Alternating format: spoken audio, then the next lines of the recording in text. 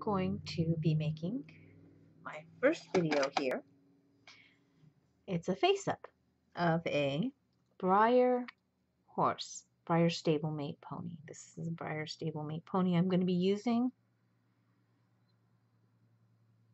I don't really pay attention to the models, but I love this one because it can stand on its back feet. And it's probably going to be an ornament for the Christmas tree. It's going to be in the brown color. It's going to be his mane. It's going to have these wings that were salvaged from another toy. So I just went through and did my little line of hair, and I realized that I'm probably going to make a short mane on the top, just like he has here, but just a little bit longer with some curl to it. So I'm not going to need a whole lot of space, and I'm looking at probably about a ½ inch is what he's got right there. A ½ inch from the back of the neck out. My glue line is here.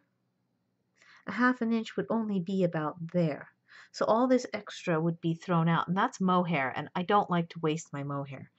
So I'm going to trim off about an inch worth of hair, and then make another line up here, again with the glue. That will be used for the tail, because the tail is going to need a little bit longer fur hair to go around it, and I may have to use a little bit extra anyways. So first up, I'm going to lay up my glue line.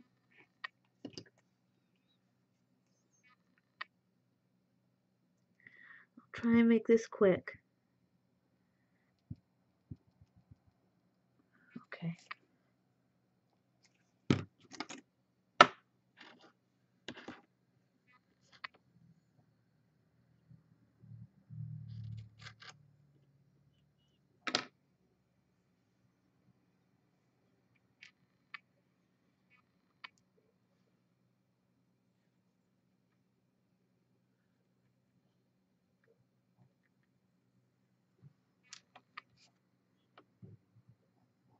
And this is just a plastic bag taped down to my work board. It makes it much easier to pull up after the glue dries.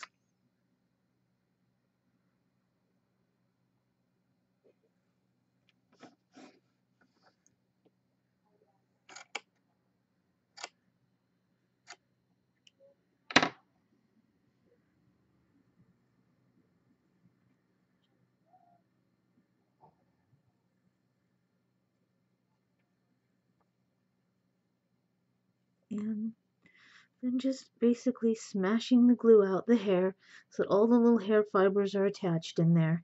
And we'll cut that later to make it look clean, but that's the first part of getting the mane started, and I'll be back.